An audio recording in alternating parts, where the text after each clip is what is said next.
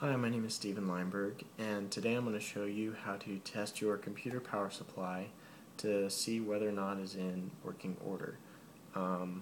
This is a really simple tip that you can use to try and see whether or not, if your computer's not powering up, you can test to see whether or not your power supply is the culprit, because we've all been in that situation where a computer will not power up and you don't know whether or not it is the motherboard, the power supply, the wall outlet, the cable, or the power switch, or whatever.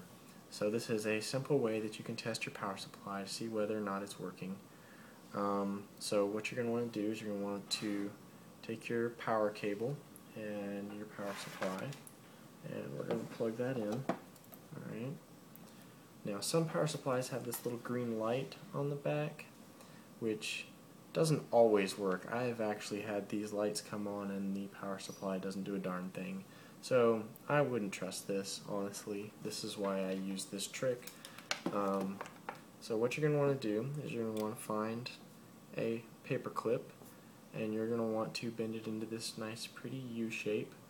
And what you're going to do is you're going to find this 20 pin connector and or 24 pin or 20 plus 4 or whatever. You're going to find the green cable and any of the black cables. And what you're going to do is you're going to basically short circuit the two wires, and you're going to take your paper clip and we're going to plug it in here. Plug one into the green, one into the black.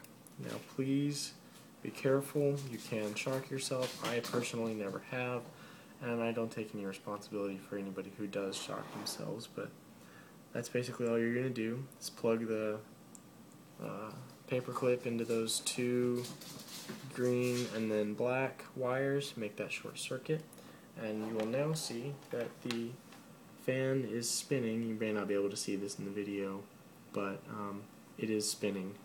So I now know that this particular power supply is in working order and I can safely use it in a machine. Well, I don't know about safely, but I do know that it at least turns on. So use this little trick in your computer testing adventures, and please be safe, please don't shock yourself, and happy computing.